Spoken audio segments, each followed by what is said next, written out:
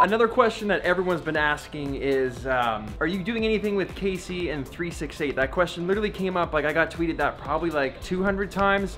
So the answer to that, I know that YouTube collabs happen all the time, but man, this one really got to me. I was literally holding my breath for the full 6 minutes and 40 seconds.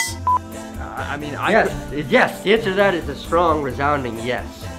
Is that good, or do you want me to just try it again? But with no, that was good, I felt. And then it was here that I asked myself, why do I care about these two dudes? Was there something different in how they collaborated with each other? So I decided to investigate. Maybe we'll learn a thing or two about how we can collaborate with others to the same effect as well. Lemonade? Yeah.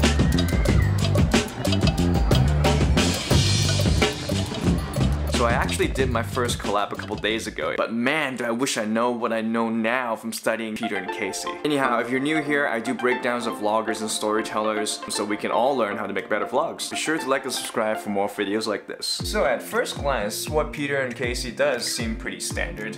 They hang out, they do Q&A, they do something fun together. That is until I stopped looking at their collab as a collab at all. Instead, I started looking at them as secondary characters being introduced in each other's stories. Just bear with me for a second. In a book by John Truby, The Anatomy of Story, he says, the subplot character has a very precise function in a story, and it involves the comparative method. The subplot is used to contrast how the hero and a second character deal with the same problem in slightly different ways and with different results. So basically, in good stories, characters shouldn't be chosen at random. Instead, good stories surround the main characters with characters that are essentially different versions of themselves in regards to the central struggle and the central theme of the story. In an example that I found from writer Brian McDonald, 2 of the 3 little pigs are clones of the last one. It is the failure of the first 2 pigs that allows us to measure the success of the last pig. Sorry, Peter and Casey. I hope you guys don't take offense with me comparing you guys with the 3 little pigs. Anyway, I think if you've looked at your favorite movies, you'll find that a lot of stories will have characters echoing each other. And without giving spoilers away, Thanos' sacrifice in Infinity War actually is reflected with multiple characters in the story. Think about it. And if you haven't seen it, go see it. Hurry up. Back to Peter and Casey. So when I looked at their collab through the lens of characters comparing with each other in a story, it became immediately clear that they weren't just hanging out doing Q&A and just having fun. Almost every beat of their vlog is about comparing themselves with each other on how to vlog. Now let's take a look at how they actually did it. First, the setup. They do this by setting up their main difference first. so I'm obviously into shooting B-roll and slow motion and transitions and like heavy into the sound design, that kind of thing. Whereas Casey is very strong at storytelling. And then from Casey's point of view, Casey mentioned something that I found actually quite fascinating that doesn't necessarily align with what I do all the time, but it could be something that I adapt more into my own filmmaking. This is that tip. This is the Casey tip. I think a lot of people would push back against this, but I think, especially if you're a YouTuber or a vlogger, that perfection can often get in the way of productivity. So my rule is never let perfection get in the way of good enough. So there's like a shot back there on the bridge, I was trying to shoot a time lapse. It wasn't perfect, but I was like, let me just get this okay shot, because I'd rather get like 4 okay scenes than 1 perfect scene, because 4 okay scenes equals a story. 1 perfect scene is like, these people are so kind to wait. Sorry. The truth is, there are few YouTubers on the platform whose cinematography and just camera skills I think is like so much better than mine. And you are one of those people, and I want to like absorb some of your crazy camera skill set to make my videos better.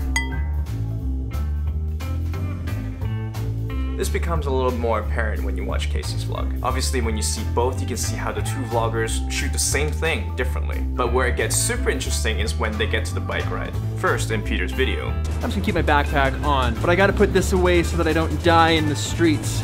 I'll be right back. Dude, look at my pants. I got you, man. I got you.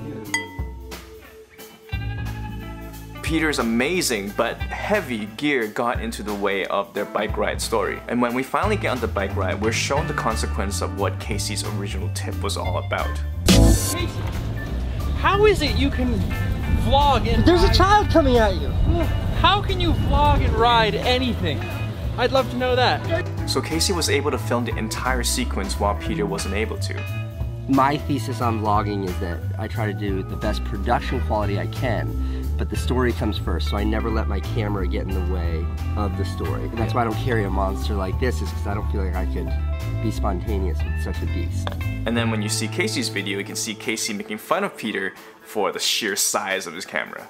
How do you... This is his vlogging camera, it's not even a joke. This is how heavy this is. You could do it. Well, you hold it by one, of course. Better. Oh, come on. The truth is, it is Peter's skill set in cinematography and his hard work that got him to where he is. How long did it take you to get to your first 1 million subscribers? Wait for this, wait for it, wait for it. It took 9 months. Come on, that's insane. Now compare that with Casey. I will say, without reservation, the first 1 million is the hardest. The first 1 million took me 5 years. The second 1 million took me like 5 months. I'm not trying to say that one is better than the other. I am trying to say that they are different. And maybe it is because of this difference around the idea of how to vlog that makes this collaboration that special. And of course, the fact that they seem to genuinely like each other. I kind of think maybe this is too much. I feel like we crossed the line. I was feeling it right there as well. And shouting out to each other in multiple videos over a long period of time definitely helps. Peter McKinnon, this one's for you. So the next time you collab, consider how this person might be introduced as a character in your vlog. Don't just do your own thing. Think about how you guys are different. So remember what I was telling you about how I did my first collab 2 days ago? Collabs are hard, and I did not think about all these things that I just told you just now. I wish I did, but I didn't. I think what will happen is that it'll probably end up being like a what I wish I had done video. It's gonna be a fun one. So don't forget to subscribe and hit the bell button so you don't miss that, as well as future breakdown videos. I'm gonna go edit it now. Wish me luck. So this one is scary because this one appeared in Final Destination 3. Oh, this is... Yeah, so sometimes if I'll find a song that I know I want to edit to, Yeah. if I find it before I go, then it's like in my brain when I'm filming and kind of film to that theme. That makes sense. Yeah.